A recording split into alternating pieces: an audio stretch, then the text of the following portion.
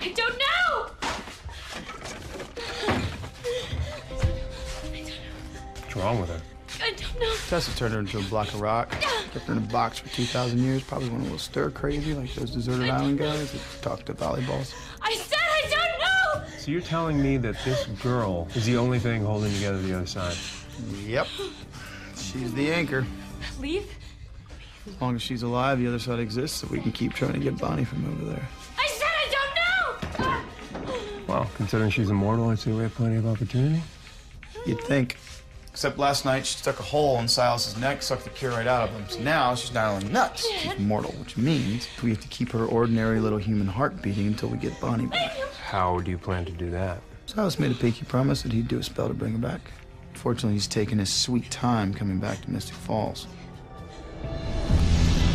The Vampire Diaries, all new this Thursday at 8/7 Central on the CW.